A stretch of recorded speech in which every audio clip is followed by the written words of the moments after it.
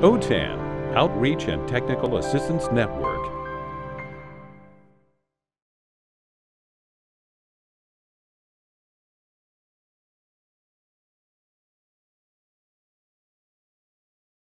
Thank you very much. And here is our report.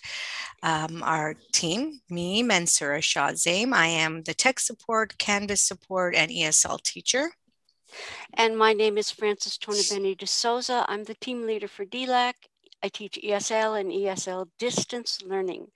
We got a mandate from our principal that we would have to move to Canvas.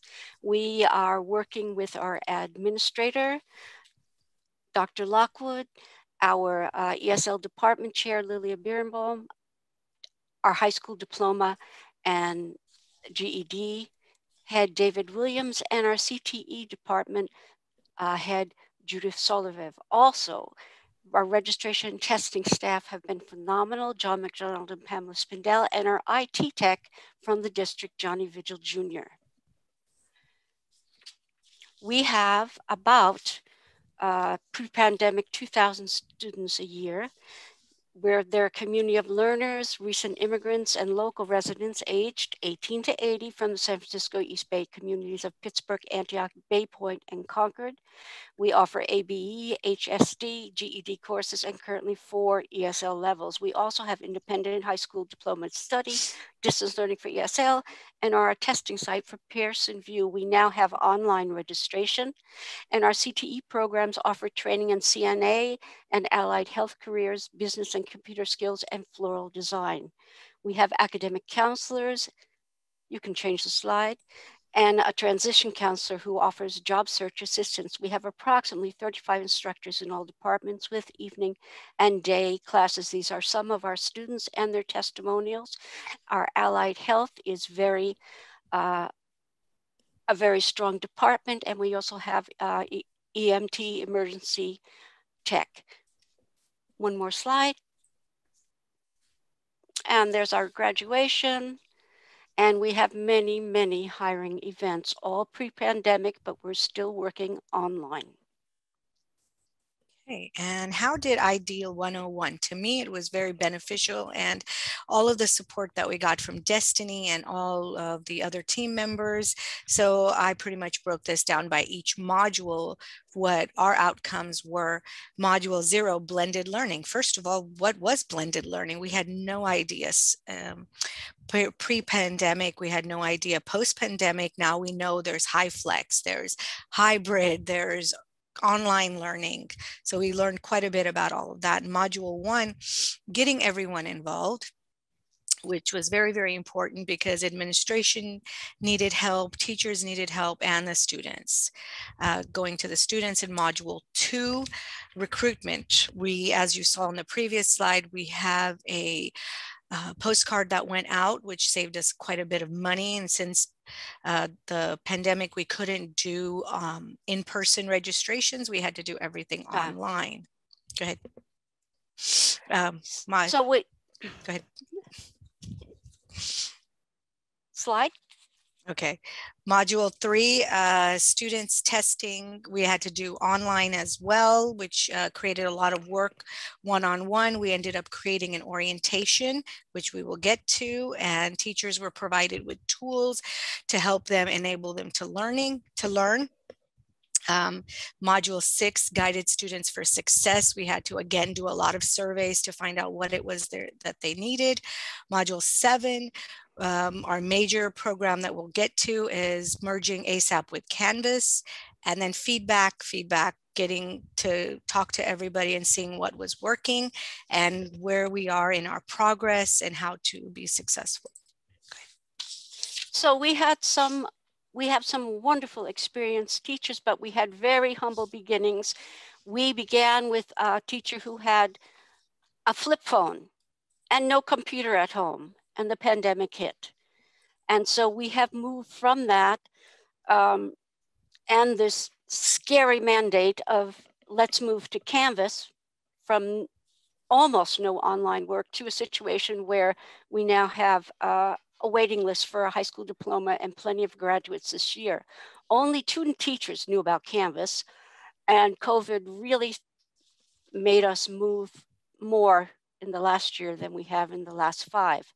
DLAC helped us to form a team. Myself and 2 other teachers got trained on Canvas, and our online orientation to bring our students online was our biggest achievement to improving our enrollment. And our tech supports position was created to meet the students' needs and the teachers' needs. At this point, all students are enrolled immediately. Once they go through the registration process online, they're enrolled in a digital boot camp, study skills orientation, email the Zoom meeting link to a practical class where they are, all the basics participating in class prepare them for Zoom, Canvas if their class is using Canvas, Gmail on Mac, use it, talking about all their different devices, seeing what they need. And we have a multilingual trainer who is able to switch between at least 3 languages while she's explaining the teacher's expectations, when and where to pick up your books and other class materials. And our tech support is daily at some point every day. Okay, thank you. And how did we get to all of that? Well, we had to first sit back and find out what our strengths were. Thank you, Dr. Porter. And we had a wonderful coach, Francisca. So me and Francis, we knew exactly where our strengths were. I'm the tech person.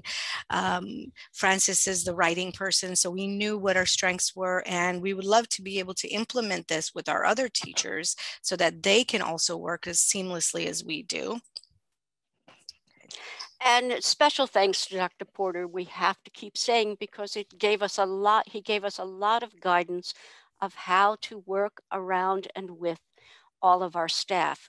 With our teachers, we faced challenges in getting the information to all the teachers and a lot of barriers of technical equity, as I've already mentioned, for teachers and certainly for our students, many of whom are on smartphones. Our students were overwhelmed with kids, family, technology, time, but our teachers really rallied with support and gave them all sorts of positive feedback about being super moms and super parents. And our administration saw the need for change and provided resources to all of us. And some interesting ways that we had to deal with the resistance. Of course, the first thing that teachers saw was more work for them. So how did we get them involved? Of course, more involvement, asking for their suggestions, predicting.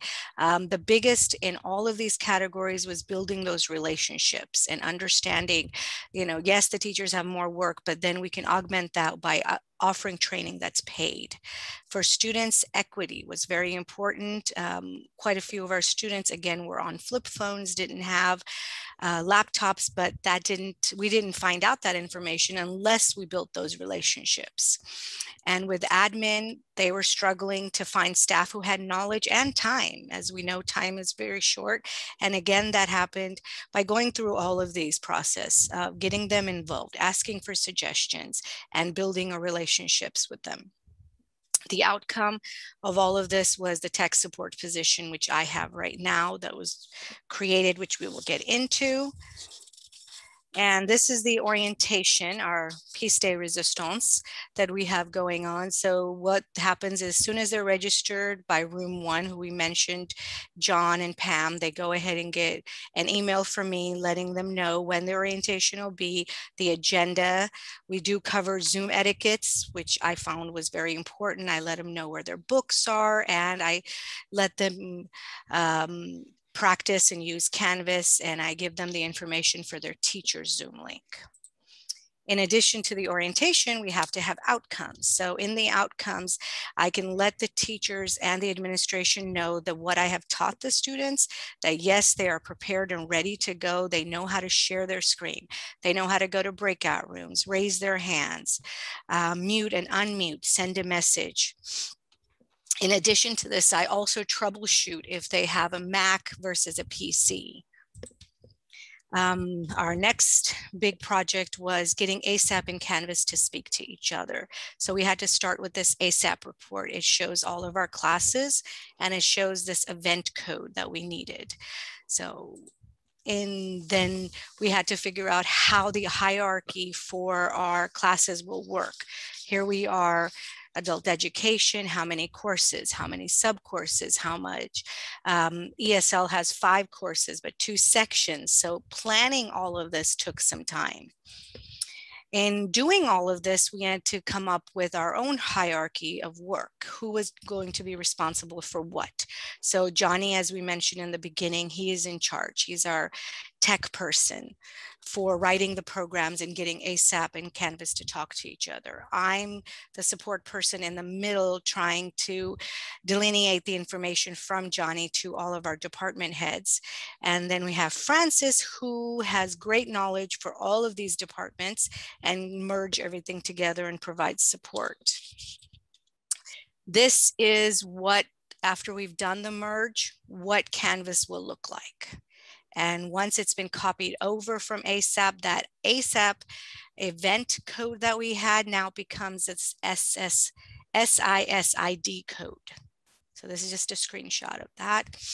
And then from that handwritten hierarchy of our courses, we came up with this and created this in our system to show where each class would be, and each department head would be responsible for maintaining theirs with my support.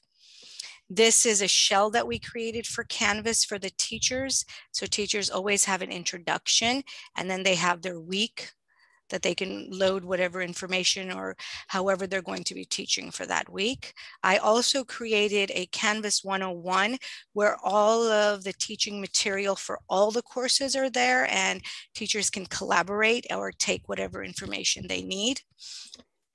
This is what the students will see in Canvas. They see their icon, and then they get to see what the class looks like. And so again, the teacher's introduction is here, any directions the teacher wants to give. We do have the agenda, and SBS stands for side by side, F stands for future, and B stands for Burlington. Francis. So our next steps are to go ahead with more professional development training, and for teachers who have really, really learned a lot in this year from a world of not being online at all in class, to sharing their best practices and our further Canvas training. Our students, we want to give them strengths and career surveys and develop more equity in technology. We have some classes that are primarily, the students are on smartphones. And our administration is going to help us to add an aid to weekly orientation so that we'll have someone else to be doing the orientation, and has gotten us Canvas support tech training that we can use for our teachers. What support do we need? OTAN trainings, technology, software, OTAN office hours. We have gotten so much information from OTAN. I have spent so much time in OTAN, they have a little theme song for me when I hit the office hours. And resources, and it's a free education, you cannot give it up. And resources, we need more Canvas shells. We want to integrate CK12 because mathematics, no matter what course, CTE, ESL, all students are wanting to have improved abilities in mathematics. So CK12 is important for that. Okay, in summary, at this point where we've gotten to, the teachers are much more confident. As we said in the beginning, we had a teacher who was on a flip phone, is now teaching Canvas, utilizing Canvas, and teachers are more confident. They have laptops, they have all the resources that they need. In addition to the orientation, I also have Monday, Wednesday, Friday office hours where the teachers can come if they have questions, technology problems. I can help them out with that. Canvas, Burlington, Future, anything online that they need help with. We have found that students, and doing a lot of surveys that students are participating more since they're at home. From what the rest of our teams have also come to the conclusion is that they don't have to worry about transportation, childcare, all of these other struggles that they had. So being able to provide everything online was very, very helpful to them. Our administration, I don't know if they're here, but they have been a great support to us. Again, creating all these relationships, getting them feedback and going back to them and letting them know, and them helping us out by providing us what we need. We want to send out a big thank you to our coach, Francisca Wentworth, who did an amazing job with us. Yay. And she also did something fabulous, which is that she had 3 teams. She put us together in weekly meetings. Sometimes we would be talking as 3 teams and we would never get to our breakout time because we had so much to discuss. And I can remember back when we were first talking about Canvas, and the other cohort members were saying, well, Canvas, what is it? And now you can see how they are excelling in this area themselves. We wouldn't have even had our first Canvas training if our cohort hadn't participated, because we didn't have enough warm bodies to justify it. But by the time our February Canvas training happened, our principal decided to pay our staff, and we were, we had 20 to 25 participants in that. So Santa Clara Adult Education and Campbell Adult and Community Education, we thank you so much. Penny Pearson, I want to remind you that many years ago I said I want to be a non-paper teacher. I want to be a digital teacher. I think it's finally happening. Destiny Simpson, you gave us so much guidance and activities to do that taught us so much. Netta and Dr. Porter, thank you so much. And of course, a big shout out to OTAN staff and the SMEs, Melinda Holt, Marjorie Olavides, Anthony Burrick, and the SMEs, Diana Vera Alba and Elisa Takuchi, and Brandon Wilson.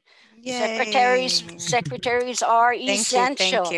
Thank you so much. We would not have been able to do it without you. And we are so grateful. I can't even imagine having to do all of this without having support. We were just talking about that. And I said, there's just no way we could have done it. So thank you so much.